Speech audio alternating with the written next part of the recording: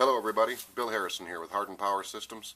Wanted to introduce you to a fabulous new device that we have just launched. This is November 20, 2013, and as of today this device is available for purchase. It's been a while in the works.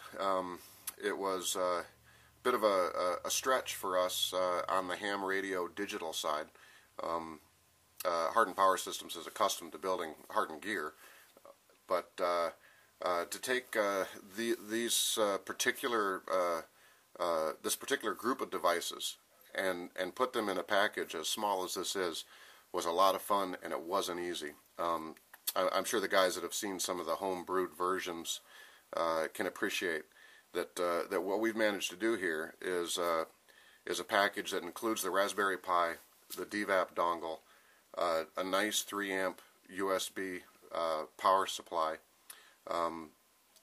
We've remoted all the interface points with the Pi, at least certainly all the common ones: the USB and the RCA, the audio, the Ethernet. We've taken all these devices and we put them in a real clean, very tough, we think a very well thought out package. In any event, this is it. It's about 8.5 inches by 5.5 inches by 3. The housing is HDPE. It's one of our favorite materials for very rugged enclosures and faceplates and things. Folks that are familiar with our juice boxes and Tough Pups have seen us use HDPE quite a bit. The two end caps are a 1/2 inch thick. The housing is a 1/4 inch thick. So this is not flimsy stuff. We are sometimes accused of overbuilding stuff, and amen. We appreciate that, and we're guilty as charged. So the case is very tough. We had some challenges. For example, the nature of the DVAP being a transceiver, even though it's only 10 milliwatts. You know, we couldn't fall back on what we're perhaps more accustomed to, which is aircraft aluminum cases, which are obviously very durable, but not going to work if you're going to try to send a wireless signal through them. And not only is there the radio transceiver in the DVAP, but there's also a dongle that can run wirelessly for Wi-Fi access to this device. So we had good reasons to use a material that would not block radio signals, or at least block them very, very slightly. At the same time, trying to make something tough. And then on top of that, trying to make something that could manage heat. And we've done that. Well, I'm sure people will beat these up enough that we'll see perhaps what the limits are as far as ambient temperature being very high, power demands being very high, and I guess we'll find out from you folks if this thing can be stressed to the point where it just keeps shedding the heat. There's quite a bit of venting, and these vents serve two purposes.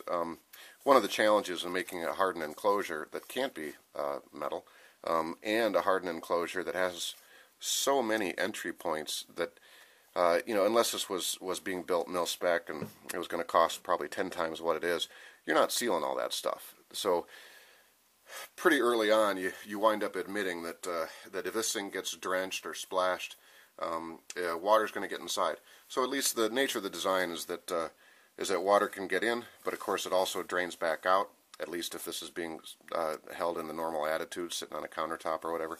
And you'll see in a second here, inside the electronics are essentially cantilevered within the case. They're not simply, like, say, screwed to the bottom where any liquids that get in there and happen to pool would contact them. So that said, what we're going to do is these two screws need to be backed out slightly for the case to open. So I'll do that quickly. We had hoped to make it a completely tool-free open and close. It didn't work out that easily. But you know, any good design is a series of compromises. So the lid, as you can see, is that 1/4 inch thick HDPE. It's got the end piece. It's kind of hard to see, but when it's closed, the rear end is in fact two pieces, not one. But in any event, that's the inside of the D-HAP. If you get your hands on one of these and get into it a little bit, you're probably going to be surprised with just how small this thing really is, considering everything that's inside it. We've had to do things like shaving connectors. For example, this RCA out connector that's connected to the Pi, and in turn is remoted here to the front. We actually have to shave the over molded housing of that RCA connector down just to get it to fit. And if you look at this and think that we could have moved it this direction and created some clearance, you see here is the HDMI output on the Pi. So the view you have here, of course, we've got the DVAP dongle. This machine, the D-HAP, will work with either of the two versions, the 70 centimeter or the 2 meter. And in this scenario, you see the standard stubby antenna. And I realize it's horizontal. If you had transmission or reception issues and you thought they were going to be helped by getting that antenna vertical, but you still had it enclosed, there's no reason you couldn't stand it up on its side and therefore make that antenna vertical. The other way you can implement the DVAP and its antenna is here on the back. We have a standard SMA connector. It's a little hard to see. We might be able to see it here in a minute, but this connector has a pigtail that can be brought up here and connected directly to the DVAP, which is awesome because, of course, at that point you can put whatever you want to put on there in terms of an antenna, something that makes sense for a 10 milliwatt transceiver. This is a fairly common nickel metal hydride battery. We're definitely fans of nickel metal hydride. This particular one is composed of 10 AA batteries. It's a 2.2 amp hour battery, about 27 watt hours. Very tough. A pretty long life in terms of recharge cycle, somewhere in the 400 to 500 range. And at least so far on paper and with initial tests, you're looking at basically running this system probably.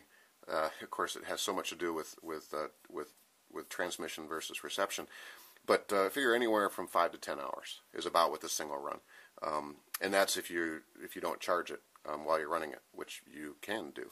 So in any event, the DVAP, of course, and the battery. Now, if for some reason you want to get under the hood and play, we wanted to make it easy, and frankly, these things are tough to build, so we wanted to make it easy on our guys on the bench too, to be able to piece this thing together.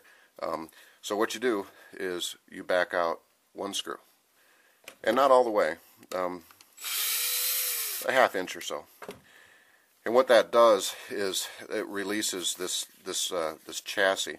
And there's some logic here too, that the chassis is held at 3 points, but it's deliberately a little sparse. There's some flex to this thing, and in a sense that's a first line of defense against impact, because what you have is the Pi is suspended to the underside, attached to the underside of this chassis. You've got the weight of the battery here that acts as a damper from the contact points, and then this chassis is cantilevered out. And of course you've got the DVAP. So you've got the most delicate aspects kind of suspended here. And if the thing took a hit, and I'm not making claims because that's some pretty crazy math to try to figure that stuff out, but if this thing took a hit, it is true that by the time that impact travels through this structure and starts to affect the electronics, it's been dampened somewhat. So in any case, we're going to open this up. In order to do so, we pull the 1/8 inch stereo jack and the RCA video jack off of the Pi. That's simply because there isn't enough room, enough free length on these two cables. Once you've done that, this pretty readily rotates up out of the way. So once you've done that, you can see the guts. Here's our Raspberry Pi. It's the B version, so it's a 512 megabyte Raspberry. the two USB ports. Over here is the SD card. The D-HAP ships with an SD card that's already been imaged correctly to run the DVAP. That's not to say you can't play around with it, but at least it's ready to go. The battery has a quick disconnect, so if you did actually need to replace the thing, you could do so pretty quickly. HDMI here, Ethernet here. We don't have the cable in. It gets awfully tight, but there's a pigtail from the Ethernet to the back here. Again, the 1/8 inch mini, the RCA video. Here's the USB micro, which powers the Pi. That is being driven by a small buck converter, which is hooked into the 12-volt battery. The Pi itself is also mounted thanks to some small rubber shock absorbers. That's another attempt to keep things isolated from impact.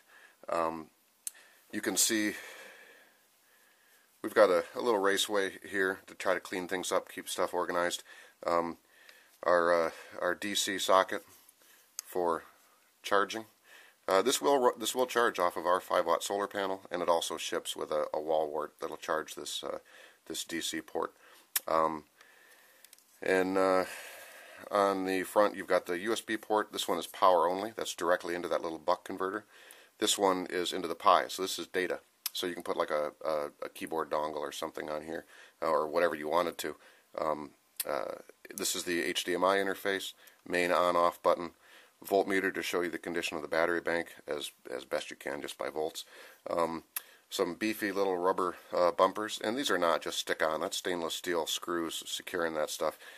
If folks are familiar with our stuff, we don't mess around with cutting any corners, whether you can see them or not. In any event, this is the D-HAP by Hardened Power Systems.